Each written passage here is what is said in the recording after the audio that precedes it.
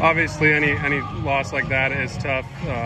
Just what do you say to the guys after that one, and how do you bounce back tomorrow? Stay tough, stay together. You know, it's not one single person's fault. It's my fault. This guy made a mistake. This guy made a mistake. There's not one person that, you know, to blame. It's little everything. You know, baseball game matters. Little things, communication. You know, things that went unsaid that should have been said. You know, it's not one person's fault. Logan's been Mr. Reliable for you guys the last 2 years, and he just seems to be in a rut right now.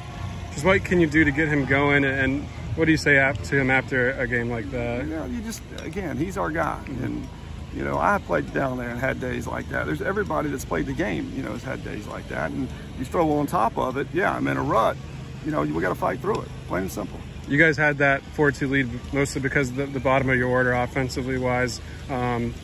Brett, Trayton, and Colton, just what can you say about what they gave you tonight? Yeah, they're grinding like crazy, going backside, you know, taking hit by pitches. They're doing everything that is needed to win. And, you know, I was proud of Colton hanging in there and doing his thing. And, you know, Rank was on base a ton, you know, but it's just little things, you know, that we could have had more runs. You know, a clutch hit here, but there's also we threw the wrong base. We did this, we didn't cut a ball off. There's a lot of little things that, you know, go into winning a ball game.